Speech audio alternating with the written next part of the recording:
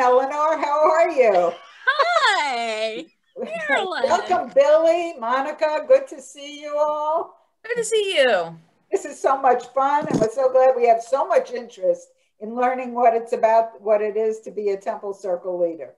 So thank you. And if you're watching this in a recorded mode, we're glad you're watching. And please call any one of us, including Eleanor, because she'll be an expert by then, to find out, to ask any questions you might have.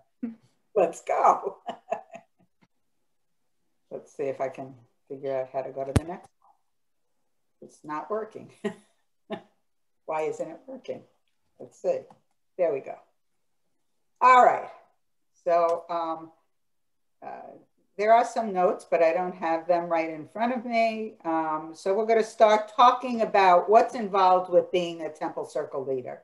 And we're going to give a little history and then give you a general outline of what it is, ask questions, answer questions. And then if there's continued interest, we will send you the leadership handbook, which has more details and help you and answer any questions along the way.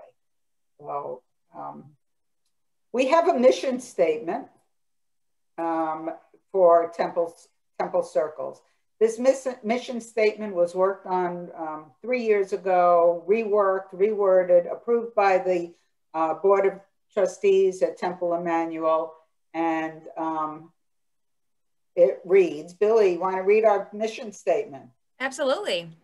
Our Temple Circles initiative encourages our Temple family to form groups that have shared interests and passions in order to seek, engage, and transform caring and supportive relationships among themselves, with the Temple Emanu-El community, and with Judaism. And everything we do, or we try to do in Temple Circles, is live into this statement. So we don't do something that doesn't live into this mission. So, okay. So I know there was interviews that were done several years ago with the entire congregation or with part of the congregation. And to make a long story short, the outcome of those focus groups, or however it was done, it was before my time, so it must be probably 6 or 7 years ago. The definite outcome was that people wanted more ways to engage with each other, to communicate with each other, and that is really the thought, or the outcome of that survey was what created our Temple Circle mission, Temple Circle's mission, and our Temple Circle initiative. Monica or Billy, do you have anything you want to add to that? Sure, I can add something. So to add to what Marilyn already said is small groups are also kind of the history of why we decided to start the initiative here at Temple Emanu-El, is that they've been very successful in churches, and synagogues have adopted this model, as we tend to do, to expand our congregational family and the larger Jewish community. So right now in the modern synagogue, we've recognized that it's not about what the synagogue creates, but what the congregant creates, because if the space isn't meant to cater to the congregational needs, it's kind of defeating the purpose. So once we hired a director of engagement, there is a strong foundation or support from the temple to help Temple Circles thrive in our community, with both staff and leadership on board. As far as what happens during this Temple Circle gathering, it's included but not limited to schmoozing, getting to know each other, a little something Jewish. And when we say a little something Jewish, it could be something as big as studying Torah or Haftorah, as Billy does, or it could just be a blessing over your meal before you hang out and do your activity. Right. So it could be a motzi, just a little something Jewish. So it's, of course, you're going to have your sharing stories and table talk at your gathering. Your activity, whatever your circle is based upon, you definitely want to do that. And all of these things, ultimately, the goal is to deepen your friendships, build relationships, and enhance your Temple Emanu-El experience. and grow your own personal leadership as well. Right. Any questions, anyone? Want to add anything? Let's move on. Let's move on. Let's move on. I'm working with 3 screens, so I sometimes forget where I am. So we're going to talk about, this is a little video about small groups. We call our small groups temple circles. So I'm going to play this video. Hopefully you can hear it. Let me know. Did you share sound? I did. Good.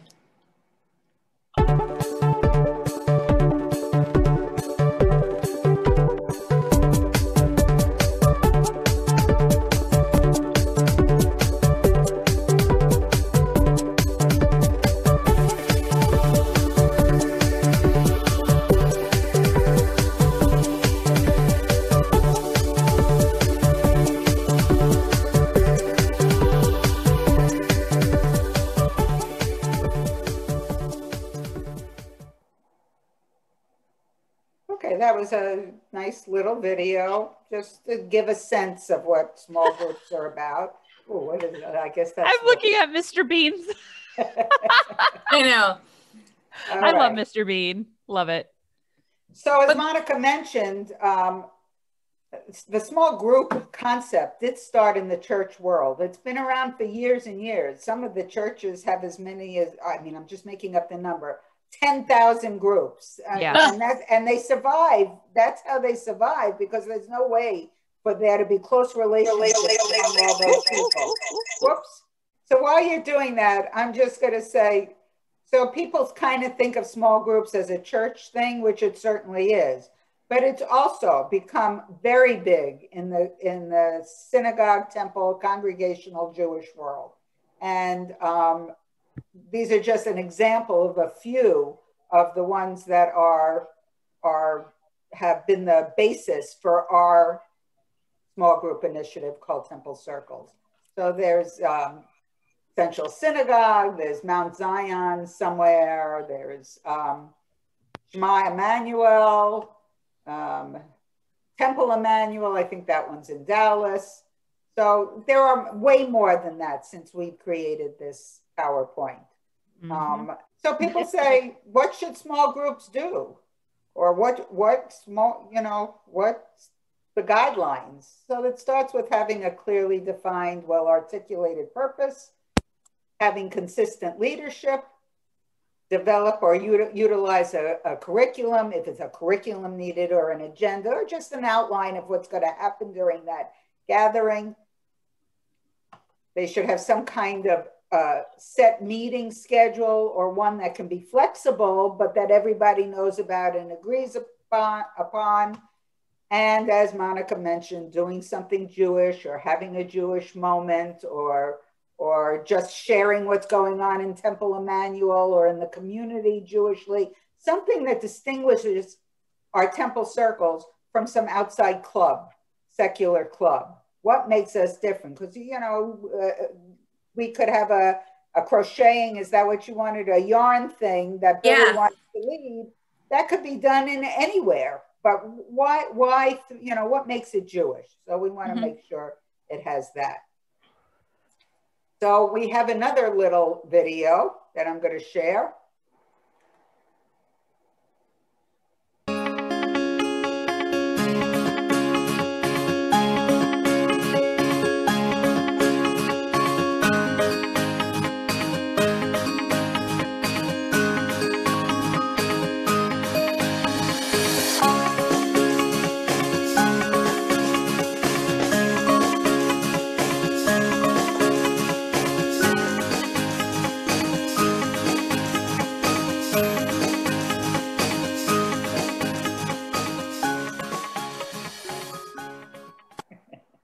Great, tell me more. So,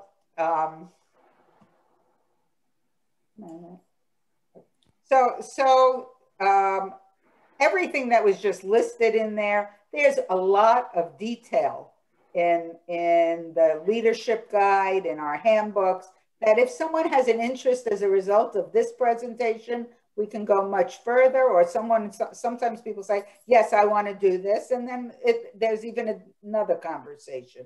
So there's always someone to hold your hand through the whole process, even through the whole time that the circle is in existence. So next step, recap. Billy, you want to go through this? You want to talk? So it's not all. Certainly.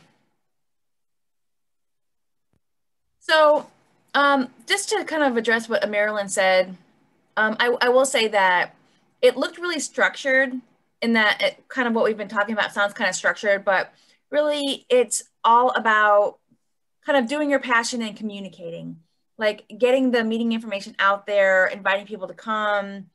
But if you have any issues, anything like that, you're going to have a coach that you can talk it over with, as well as if you maybe hit a wall as far as ideas about what you're going to do at your next meeting, you have a coach.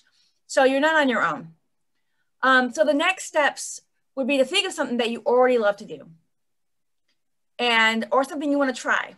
For example, I'm currently doing a Haftorah one because I've studied Torah for years, but I wanted to get past book 5.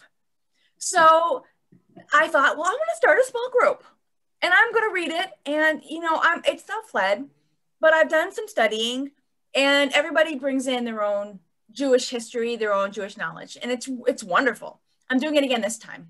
And I'll give you an example of I have not led a circle yet, but I've been really involved, as has Billy and Monica, who have both led circles, with getting the initiative off the ground. But I am going to lead a circle for the spring. And Earl, and I like to do things with Earl, and he and I like to socialize, and we go out and we like to drink and eat and whatever. But so we're going to have a Havdalah on not every Saturday night, but our circle is going to be Havdalah. It might be Havdalah around the world. People will share and go around and do their own Havdalah service at their homes, outside, and it'll be that kind of socializing, doing Havdalah and eating and drinking. So, and so it's why we want it to be something that you like to do. The leader has to want to do that. Doesn't have to be the teacher, expert, doesn't have to even know anything about the subject, but just wants to have an interest. Go on, Billy. And then last time Monica did an Israeli film one, and that was very well received. And she hadn't previewed all the films. She didn't know what she was getting everybody into. And she kind of figured it out as she went along, and it turned out really wonderfully. Pick something that you love to do. And while we don't want the groups to be filled with all of your vast amount of friends, Eleanor, we'd like you to find 1 or 2 people that might be interested in doing that, to kind of get it going with you. And then we, as a temple, will help you get the rest.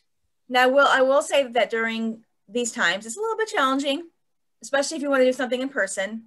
However, we're going to do our best to make sure that there's other participants other than just your friends, because that's really the point. You could have your own friendship group, but that's not what this is about. So you get your idea, you got your friends, you submit your idea online, or we can even do an online interest form, although there's no in-person at all right now. You kind of think about your schedule. Well, actually, let me just correct. There were, we're done now, everybody's done, but there was a biking and there was a hiking. They were in person. No, it's interest forms. I'm sorry. Yeah, there could be in person. We have recommendations for the COVID situation right now, which is outside, socially distanced, if you're going to do it. Or maybe think about doing it a little later in the session, which we can talk about, Marilyn. Yeah. Speaking of the schedule, you're going to think about, like, you have this idea, you have got maybe 1 or 2 people who are interested in doing it with you. You put in your interest form, and then you think about your schedule. I personally went ahead and did the schedule that was best for me, and I put it out there so that people knew if they signed up for my group, these are the days that we're meeting. Other people have said, we are going to talk to everybody during the first meeting to determine what the schedule is for everybody. That way everybody has input in the schedule. So it's however you want to handle that. However, you're just gonna have to come up with a schedule with your first meeting and then be open to the idea that maybe the next meeting will be on a Sunday instead of a Wednesday or whatever, once you discuss it. Our next session, it says it begins in March, but really you can start as early as February 15th. And you can start even later than that. People, we're going to talk about that in a moment, but we're only requiring that you have 6 meetings during the session period. So, and we're going to June. So if you want to do it, you know, at the end of, in the middle of May to the end of June every week, you can do that. Or you can start earlier, you can start later. It's really flexible. We just have deadlines so that we can help you find people to be in your group. But we're also providing you training. And that's an online training with this face, kind of telling you the things you need to know. And then after the training, we offer info sessions. So if you watch the self-directed training and you still have questions, then we're here for you. So that's really our intro to it. Something that you might be interested in, or you think you might be interested in, or you'd like to explore it some more. Just let us know. You can let us know tonight. You can let us know tomorrow. You need to let us know in the next 2 or 3 weeks, though. So because we're designing, we put it all together for registration. So we would want your circle to be on there. Questions? Eleanor, have you been in a group before? No, have not. That's really interesting. I'm glad you're here. We have a website that hosts all of our groups. Mm-hmm. And that kind of gives you kind of a picture of what the groups are about, the different ones, and a little bit about the schedule, the proposed schedule. And then you can kind of sign up for it there.